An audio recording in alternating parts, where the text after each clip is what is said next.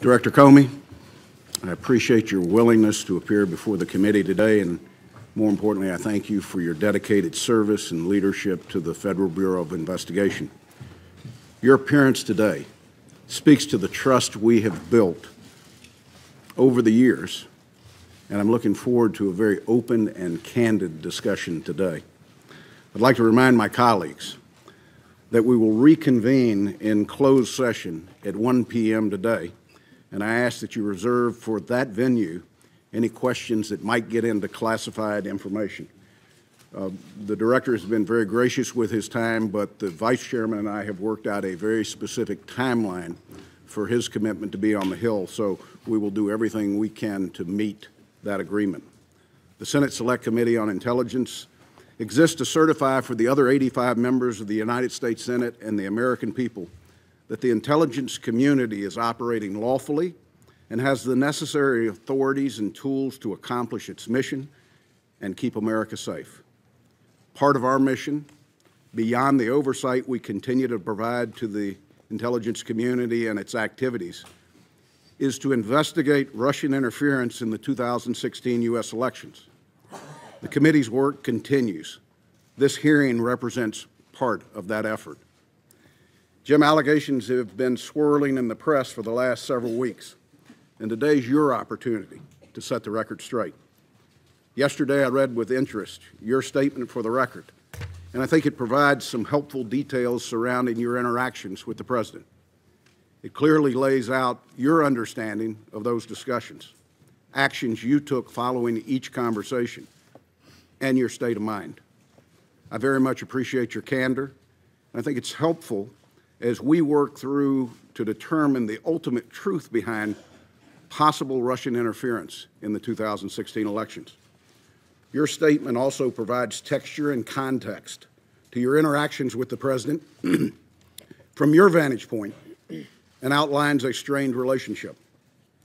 The American people need to hear your side of the story, just as they need to hear the President's descriptions of events. These interactions also highlight the importance of the committee's ongoing investigation. Our experienced staff is interviewing all relevant parties and some of the most sensitive intelligence in our country's possession. We will establish the facts, separate from rampant speculation, and lay them out for the American people to make their own judgment.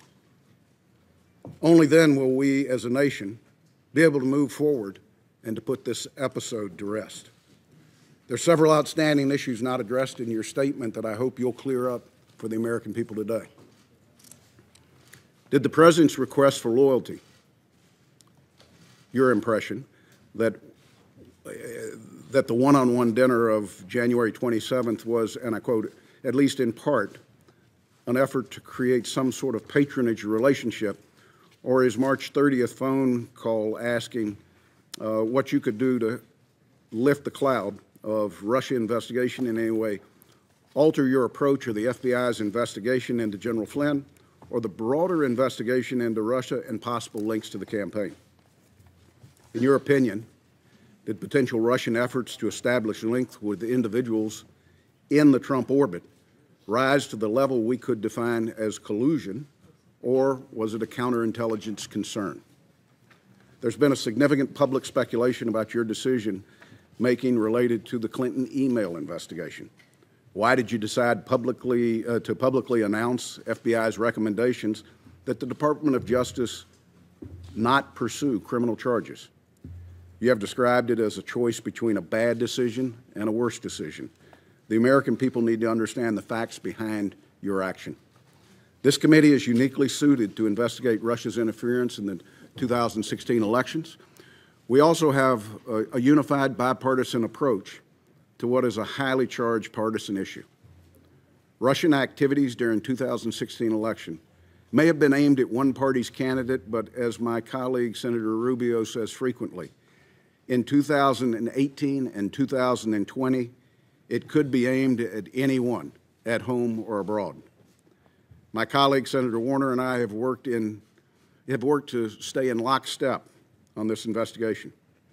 We've had our differences on approach at times, but I've constantly stressed that we need to be a team and I think Senator Warner agrees with me. We must keep these questions above politics and partisanship. It's too important to be tainted by anyone trying to score political points. With that, again, I welcome you, Director, and I turn to the Vice Chairman for any comments he might have.